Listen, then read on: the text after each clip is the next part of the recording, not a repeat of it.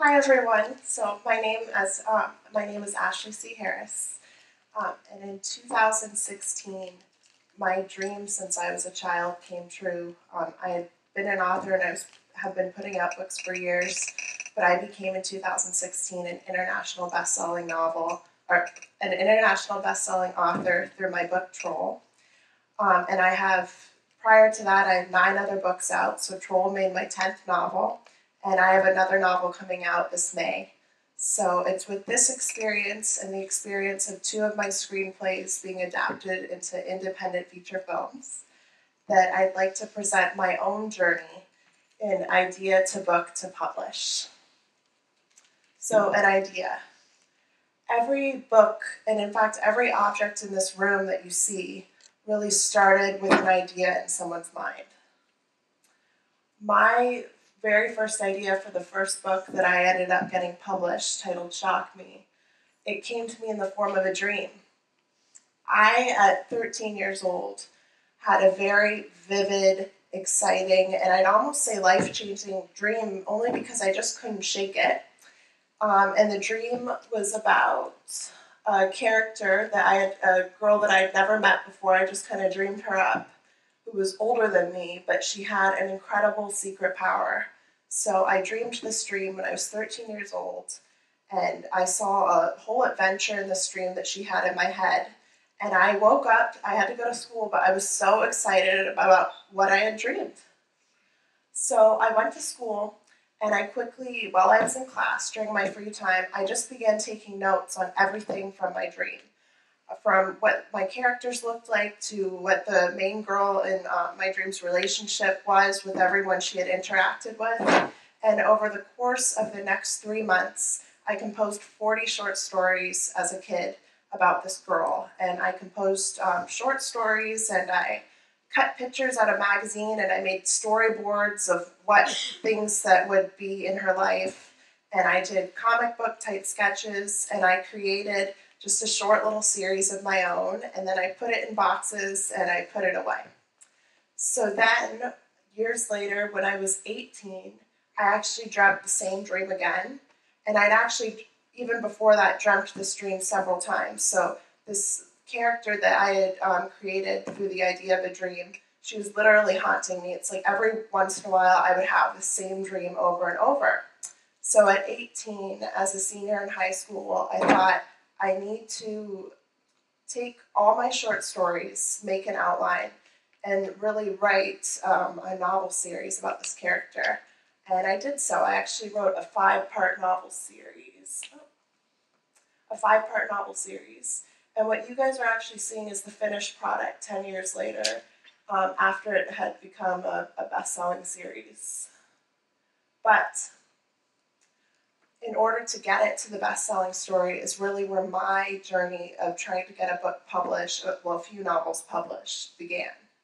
So I was 18, and as I described, I had an idea.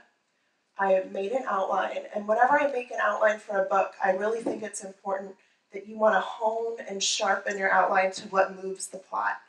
You really want to take the reader on a journey, almost as if they're reading a book, but almost as if they're watching a movie. You want your story to move. So I honed an outline, I wrote my books, but then I needed to figure out how could I get these novels published.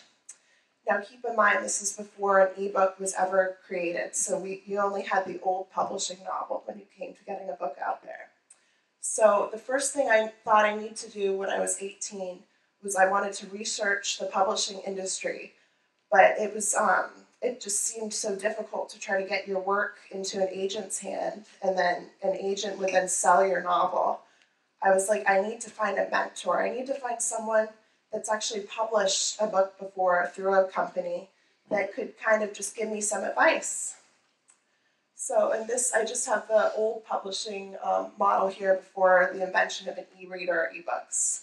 So when I was 18, I had started my freshman year at FAU. And I ended up in a class with a woman that was a little bit older than me. She was going back for her 3rd degree. And when we had introduced herself, she said she was an author. So I went home and I Googled her.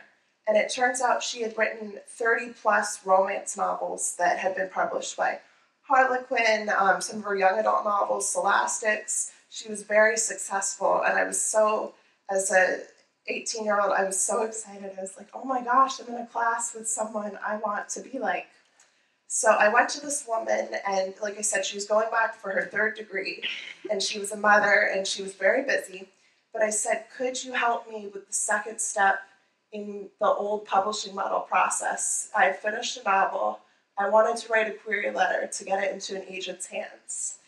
And she was very nice, but she said, she said, during lunch, I'll sit with you when I eat my lunch, and I'll help you with a query letter. But she said after that, she was busy, which in life, our mentors can never do everything for you.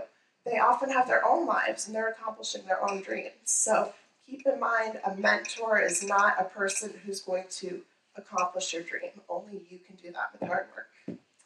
So she sat down and she wrote a query letter with me. And I sent that query letter out, and I got lots of rejections, but I did end up getting feedback from agents from the same agency that had published huge, what I consider giants in the industry. I just did 2 examples. I heard back from the agency that, from 2 agents actually in the agency that had represented the Twilight series, The Fault in Our Stars. And though I didn't reach what I wanted with those agents, instead, I was 18, I wanted my novel to get published, and I wanted it to be successful. But it was through getting advice and mentorships with different people in the industry that 2 of my screenplays did end up getting adapted into independent feature films. And I ended up, after college, I was working on projects and getting credits in IMDb, and I was working on independent film sets, and I was writing, and it was very exciting, but I still hadn't accomplished what my original goal was, which was to get my books published. And they were young adult novels, so into young adult hands. So I'd received a lot of rejections, but I always kept in mind that a lot of good authors, very successful authors, had been rejected. So I believed my dream was possible, and I kept going. In 2010, everything changed. The Apple launched their iPad, and e-readers started to come out. Now, 2010 seems like a long time ago, but I almost feel like now that I've always had a e-reader, even though I haven't. It's like our iPads and our technology and our phones have become a normal part of everyday life. When the invention of the iPad first came out, a lot of people in the industry, it was met with a lot of opposition. They didn't know that ebooks would be popular. Would this really work for authors? A lot of people that were at the top of the industry said, if your ebook was a success, that really didn't mean the same thing as a physical book being a success. But in 2012, ebooks started to gain traction, and authors that publishing companies were only doing ebook releases were becoming international bestsellers and selling millions of copies. So I want to say, even though the iPad came out in 2010, it wasn't until 2012 that it really started to gain traction, and people in the industry were like, oh, if you put your book out as an ebook, it actually can be a big deal. In 2013, 30% of adults were reading on tablets, and then that number grew to 40% in 2014, and it varies now at 50 to 60%. Some months they'll say it's lower, people prefer physical books. I still prefer both. I like to read an ebook, but also a physical book, there's nothing like it. So, in 2013, we'll go back here. In 2013, my parents and my sister came to me and they said, you're reading ebooks, we're reading ebooks. You ought to put one of your novels out there and just see what happens. And at first I said I didn't want to do that. I just wanted to do the old publishing novel and just achieve what I had first set out to achieve. But they kept they kept encouraging me. So I said, well, if I'm going to do this as a professional, and I was working behind the scenes in live television, I thought I want to do this to the most professional excellent degree that I could do it. If I was going to put a book out there, I wanted it to almost seem as if it was being put out there by a big publishing company. So for 8 months, I didn't put a book out right away. I just studied. I started looking at all books that were becoming best-selling, that were becoming successful, and I thought, how can I imitate this? So I just kept studying and studying the industry, and I decided that I was going to put my book out there, but I was going to reach out to some of the people behind the scenes that were helping books become successful. So I actually started emailing and Facebooking and trying to connect with mentors online that had helped other books become a success behind the scenes. And some of them actually, when they heard about the idea for my novel, they began partnering with me.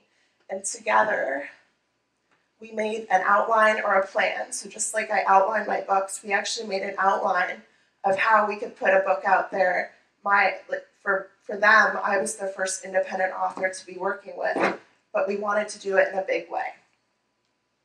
So after my first novel came out, titled Shock Me, that was based on that dream, that idea, it took about 8 or 9 months, but it finally hit the Amazon bestsellers list. And when it was first released, I wanted to give the novel an edge that made it different, and I was working in film, and I was noticing all the trailers for books that were coming out were just words kind of slowly moving across the cover, with music, which is so good, but I thought I'm going to create a more like movie kind of book trailer. And I filmed things myself. I used stock footage, I cast actors, and I put a trailer out there. And USA Today ended up picking up my trailer and featuring it right as my novel was released. And this is usatoday.com. So, but that definitely gave my book a push. Some of those people I had partnered and networked with, they helped that my book Shock Me when it first came out. A really big reading club on Goodreads that had hundreds of members. They picked my novel to be one of their books of the month. So that definitely helped my novel to eventually become a success. And then I had 7 other best-selling novels independently come out after that. Then, in 2015, I finally got my first official book deal with the novel Troll. It's a young adult novel. And I got my first book deal, and I was so excited. And the following year, it became an international bestseller in 2016. It hit the #1 spot in the Amazon Paranormal and Fantasy #1 best-selling book. And then this is actually a snapshot from 2 days ago. I saved it on my computer because I was so excited that Troll was actually next to Twilight and it was next to Shadowhunters. I consider these like industry giant books, especially Shadowhunters, had been out, I want to say, since I was 13. Even when you go to Barnes & Noble now, there's always a big display for Shadowhunters. So as dorky as this is my passion, this is my industry, and I just continue to keep putting books out there and believe that you should never give up and that you should believe in your dreams. So, idea to book to publish. This is just my outline, but I believe that you should believe in your idea, even if you think it seems silly. Hone your outline to what moves the story, which is really important for when I write screenplays also. Finish your novel. I find so many creative people who come ask me, what were my steps for how I got my book out there, but they haven't finished their books yet. They have a lot of books that aren't done. Finishing your book is so important. You don't have a product until you've actually finished it. So even if you think what you're writing isn't good, get from the beginning to the end. Find an editor, which is something I didn't talk about, but I think it's very important to have outside people look at your work and help you edit it and hone it. Find mentors who have achieved what you desire and partner with them. That's so important. We all work together better in groups. We all have different talents. So when you create a creative team, you will all bring different things to it. Make a goal for your book and yourself, and make an outline that you can realistically achieve these goals. and then never give up, because you never know what's going to happen. This is my novel. It's coming out in May. I want to thank everybody for listening to this speech, and have a wonderful day.